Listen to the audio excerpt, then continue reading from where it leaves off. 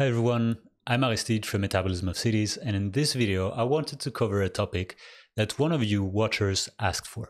Roving Waves asked, a video on the basics of circular economy and or its history would be useful. So thank you Roving Waves for this question, and I think a number of you who might be professionals, students, researchers, or policymakers focusing on the environmental sectors have heard this expression of circular economy. Since 2012, 2015, it has taken the policy world by storm. Every major policy and action plan at a city, country, or international level is now mentioning some types of a circular economy. But how did it get there, and where did this concept originated from? In this video, I wanted to share a brief history of the circular economy and provide you with some more nuance of what circular economy means, and also what are some divergent points of view today on this sometimes controversial topic. To discuss about all of these points, let me just pull out some slides that will be helpful to illustrate. So let's start with kind of a brief definition of what circular economy is. If we had to summarize this, well, we have to start with what the linear economy is. And the linear economy is this process of taking materials from the natural environment, using them for a very short period of time, and then discarding them, creating different types of environmental impacts. Throughout this linear process from extraction, manufacturing, distribution, use, and discarding or waste generation, there are many associated environmental impacts as well, from CO2 emissions, energy consumption, toxicity, and many other elements. So the circular economy says, why don't we take off the box of waste creation and instead re-inject the number of flows exiting our system because either we don't have any use of them or because there is just one component that does not work, and start repairing them, reusing them, remanufacturing them, or even recycling them. So the idea is that we can maintain as much as possible materials in their original technical and economic value, maintain them by expanding their lifespan as much as possible in the given system, so it can be a city, a country, or a company, and by that also reducing the associated environmental impact. However, this is a general overview of a definition of circular economy. When we look in policy documents, but also in academia, there is a plethora of circular economy definitions. Over here, a paper that was published already 5 years ago identified 114 definitions. And the authors themselves also produced another synthetic definition out of it. So you see that not all of us define circular economy in the same way. In this video, what I want to show you is that there are some common elements and some divergent elements when it comes to circular economy. So let me break it down into two things. I'll take, first of all, what are the common roots of circular economy, some things that most of researchers, policymakers, practitioners agree on the circular economy, and then we'll dive deeper on what are the divergent pathways that these stakeholders take when it comes to circular economy. So let's start with the common roots. First of all, anyone agrees that the current linear system, as I showed you, going from extraction to manufacturing to use to discarding waste, is unsustainable today. So we can see that from Malthus saying that we have an exponential growth of population but a linear growth of resource supply, and that might lead to a collapse or something like that, to Kenneth Baldwin saying that anyone that believes exponential growth that can go on forever in a finite world is either a madman or an economist, and dubbed this as the open cowboy economy, where we just take as much as we want and then discard it afterwards. To the Limits to Growth report that's highlighted how our linear economy is unsustainable, which might result into some sort of collapse in the future. So we see that numerous researchers coming from different fields all agree that today's linearity is unsustainable. That is one fundament of the circular economy. The second one is the ideal of a circularity. What I mean by that is that a number of researchers coming from ecology, coming from economy, coming from biology, all agree that circular or closed loops is something ideal. Ecologists, for instance, say that there is no waste in nature. They say that in nature all material or resource cycles are closed. The water cycle, the carbon cycle, many of these cycles are balanced and are interconnected and make these systems, let's say, more sustainable. So we all kind of agree that in nature, waste, first of all, does not exist, and also nature makes everything closed loops. The second element is that even in industrial systems, there is this industrial ecology discipline that says that maybe we should think of industrial systems as natural systems. And instead of having waste from each of these industrial systems, we should somehow find interlinkages between the waste of one company and the resource needs of another one. And if we can match them together, that's what we call an industrial symbiosis, well, we could have the waste from one industrial process that could serve as the raw material for another, thereby reducing the impact of industry on the environment. This is the subtitle of the article that we have here below from Frosch and Galopoulos from 1989, that were one of the two of the main persons behind industrial symbiosis and also of industrial ecology. So we see these two pieces that put forward that circularity is something to aspire for. Now, let's have a look at what circular economy was in the early days and how it has transformed over time. So while we can find really a point in time where circular economy was coined, or that it kind of initiated this excitement within the policy world, we can certainly find some hints and places around the world that have used the term since the 1990s. For instance, in Germany, circular economy and waste were already put together since the 1990s into a circular economy and waste law. And this was specifically put together for the waste industry and the grid operators or the public utilities from waste collection and treatment. In Japan, it was also in the early 90s where they discussed about circular economy in order to have an effective use of recyclables, the promotion of efficient resource use, and also some laws of recycling. Once again, it was for waste regulation. Within China, at the early 2000s, circular economy was one pillar for the new sustainable development model of China, and circular economy was promoted in terms of numerous laws. Over there, once again, in China, circular economy was seen as a resource management tool or a resource management model, including the 3R framework, so reduce, reuse, recycle. So after these, let's say, few examples around the world where there was a first attempt of using circular economy for a waste regulation model, there was a big excitement in terms of companies, in terms of policies, and in terms of a bit research as well.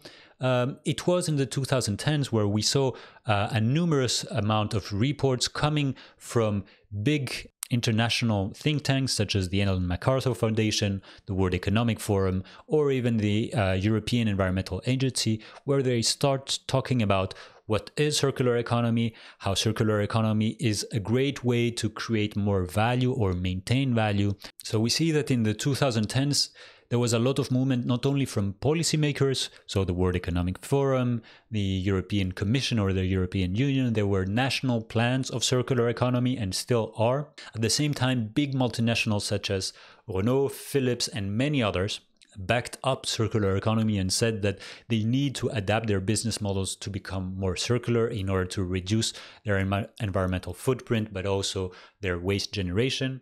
A number of consulting firms all put out reports of circular economy. From McKinsey, Accenture, or Deloitte, they all have reports of between 2010 and 2015 kind of defining what circular economy is and also mentioning what are the economic benefits of a circular economy, how many billions or trillions of dollars it could produce.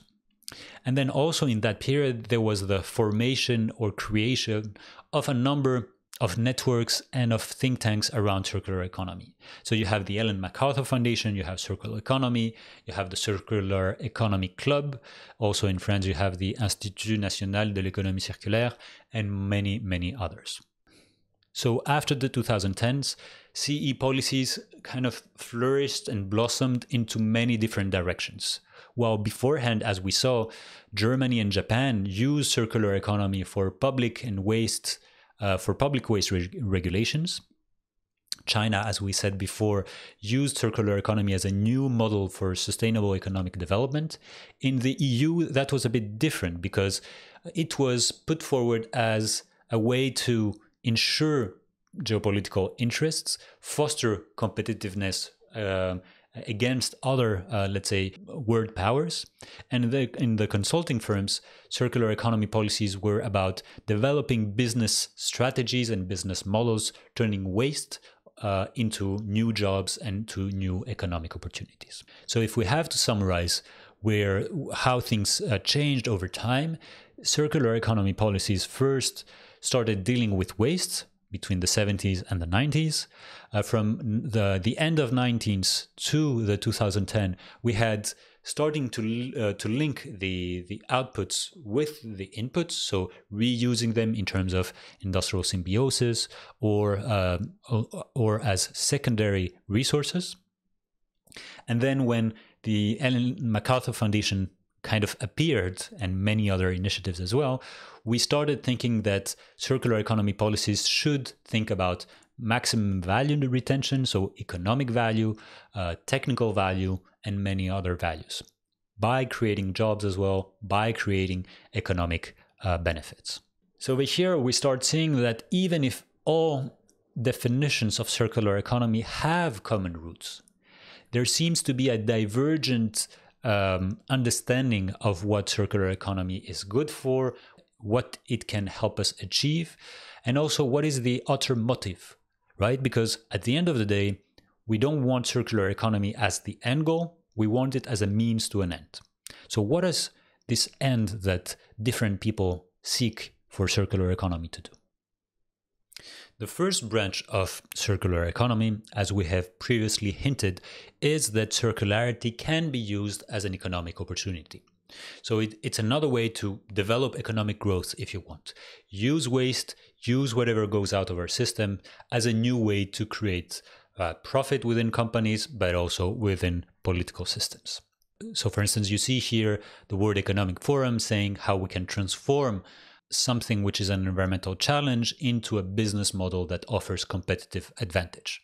You can see also here in the diagrams down below in the same article of the World Economic Forum saying that we need to move from a linear economy, not to a recycling economy, but to a circular one that would transform our current throwaway economy, that will tackle climate change, that separates the ability to achieve economic growth from consumption of natural resources, that will create jobs, that will create resilience, and that also has a business case that can make our economies more competitive and more sustainable. So you see here that circular economy can be seen as a way to have a more sustainable development, a way to create new business models like cradle to cradle, product as a service, and many other ones. And it's kind of a win-win. We can have economic development and we can have a reduction of environmental footprints at the same time. Another branch of circular economy, of diverging branch, and we saw that with Germany and Japan, is that circularity can be used as a principle for waste and resource regulation. So this is more a technological solution to better link the outputs of a system with the inputs of a system. Over there are also many different documents or policies that are behind this. Here, for instance, one from the UN talking about the wastes, how waste management and circular economy are connected together. Over there, you will typically see solutions from the industrial ecology realm. You'll often see the Lansing hierarchy, first going to refuse and then reuse and then recycle and all of that. And you also see how over the years in these policies, we went from some waste directives going for treatment and permits and control to landfill and reducing landfill, but also having hazardous waste directives, to new legislations going towards the environmental protection and using waste as a resource. From 2015, we have circular economy there, etc., etc. So we see really how there has been a shift into waste management towards a circular economy. And then we have a third diverging branch that says circularity is part of a constrained world of entropy. And this sits within more the steady state ecological economics and degrowth communities. What do they say is that, well, entropy laws excludes the possibility for a completely circular economic system. In other words, you cannot recycle or reuse energy. Once it's used, it's done forever. At the same time, as soon as you combine metals together, then it's often very hard to separate them back.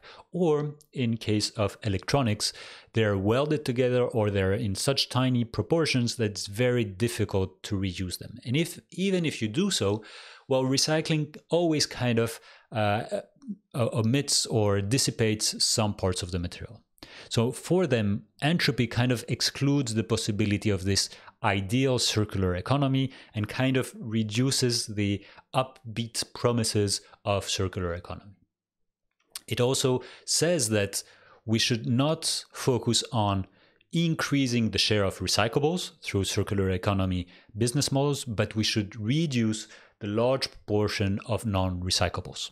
So it's a matter of priority. In their case, of course, reusing materials is a must, but we first need to close the tap or reduce our consumption first, and especially of non-recyclables, and only then apply circular economy models or principles.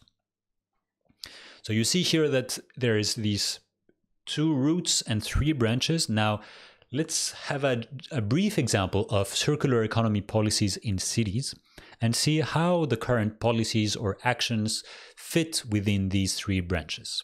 So these are three case studies of Brussels on the left, Paris in the middle, and London on the right.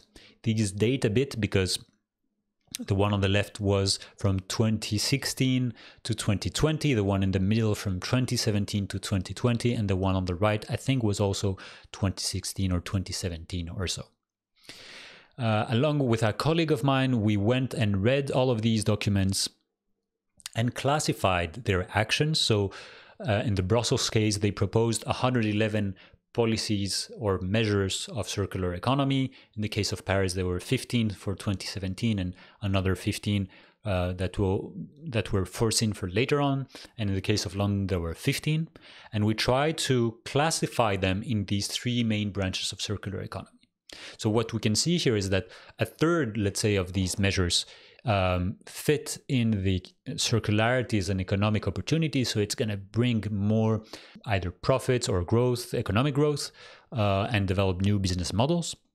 Another third of these policies fit in the circularity as a principle for waste and resource regulation. So we need to link waste and resources, and mainly through technical or technological solutions. And we see that none of them fit within circularity as a constraint in the world of entropy, meaning that, well, first we need to reduce and then only talk about reducing the non-recyclables and increasing the recyclable ones. And of course, there are some that we were not able to classify because it included measures such as stakeholder engagement, governance, training, but also monitoring and stuff like that. And there you can see them below. So what does that tell us? Is that circular economy has let's say, some common roots. We all kind of agree what are the roots of circular economy, that linearity is bad and circularity is good, but we also see that there are diverging interpretation of circular economy. And of course, that has a very profound effect in terms of policy making and in terms of what is a circular economy in terms of a company, of a city, or a nation. So what are your thoughts? What do you think is the best branch for a circular economy, and what is the one that you think is the most present today in circular economy policies? If you want, please put your thoughts in the comments below and we'll continue the discussion over there. Until then, if you like the videos that we make, please remember to subscribe to our channel and add suggestions for next videos in the comments. Thanks, and see you in the next one. Cheers.